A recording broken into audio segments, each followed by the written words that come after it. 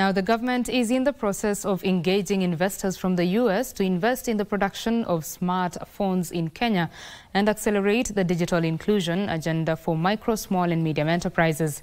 Information, Communication Technology and Digital Economy Principal Secretary, that is Engineer John Tanui, says Kenya currently has locally produced 2.6 million smartphones over the last 2 years against a local demand of 15 million smartphones a year.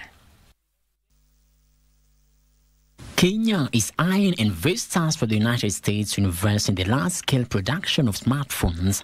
It is approximated that the country at the moment has 66 million smartphones, with the demand continuing to grow.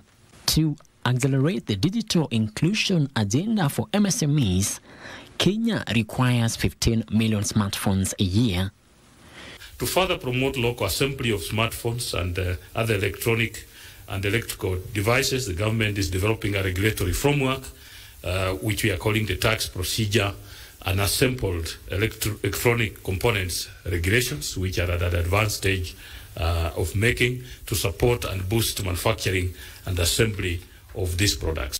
Engineer Tanui, who was speaking during the Smartphone for Africa Summit in Nairobi, says the government is pushing for the enhancement of locally sourced products to catalyze the large-scale manufacturing of smartphones. We were able to get Kenya designated as a technology partner to the US, and also to be able to enable our private sector and the country to access the CHIPS Act of the US. We just need to make that a reality and operationalize. And as a country, we were the first in the continent to achieve that level. And it lays the foundation. We've seen STL in Teta and Kimati, Savannah Semiconductors, we've seen the electronics, M-Copper.